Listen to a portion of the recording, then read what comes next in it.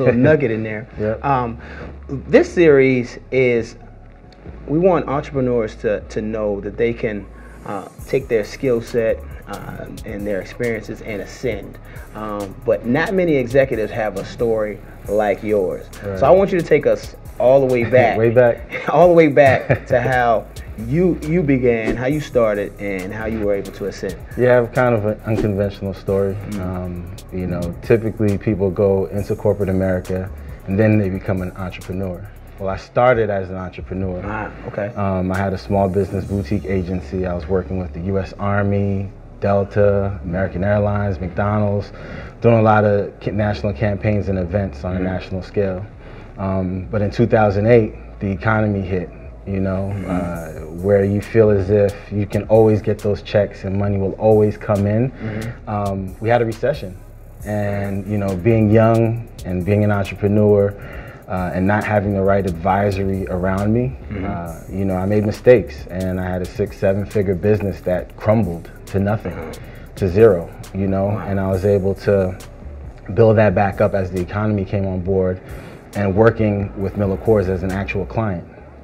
So they saw the work that I was doing in the Atlanta market and asked, you know, for me to come on board and support their initiatives within the country when you look at multicultural, because, you know, a lot of businesses around that time wanted to focus on multicultural, you know, consumers.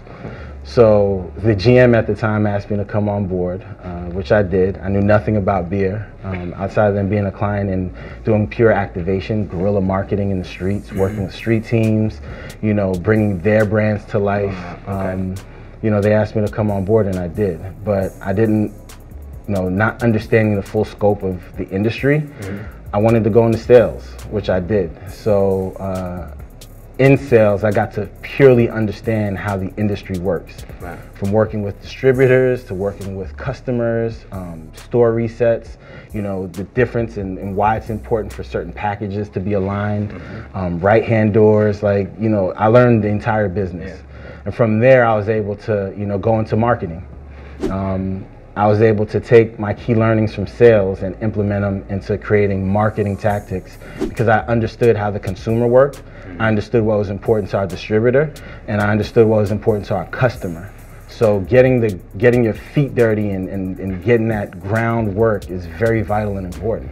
You know, nowadays people just expect to get into an industry, be an entrepreneur, and just grow your business without doing the hard work. And I always tell them, you can't Google experience. You have to put the work in to understand what it is in the industry that you're working in to be able to grow your business.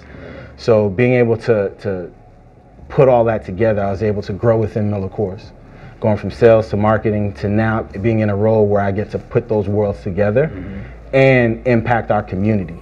I control the dollars for the AA market in our community when you look at nonprofit organizations.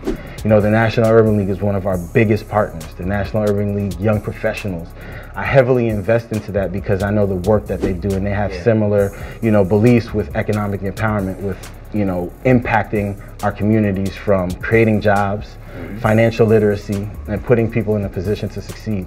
And that falls with entrepreneurs as well. We develop national entrepreneurship programs to give them that insight, because it's not always about money, it's about the information.